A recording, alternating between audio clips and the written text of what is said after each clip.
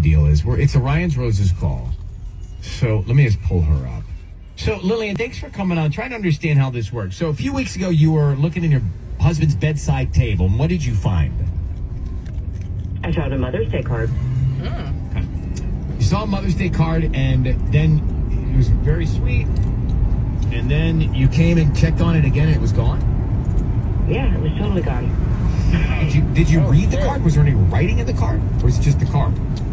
Yeah, there was writing in it. What was written in it? Thank you for being a great mother to our child. And okay, all right. So this is what I was trying to say, Sisney. So you think your husband has another child? Has another child? Son or daughter? Somebody else. I mean, yeah, I don't have enough evidence, which is like why I called you guys. But well, what else could it be? Yeah. I have no clue. First of all, his mom passed away when he was in college. Okay. His brother isn't married.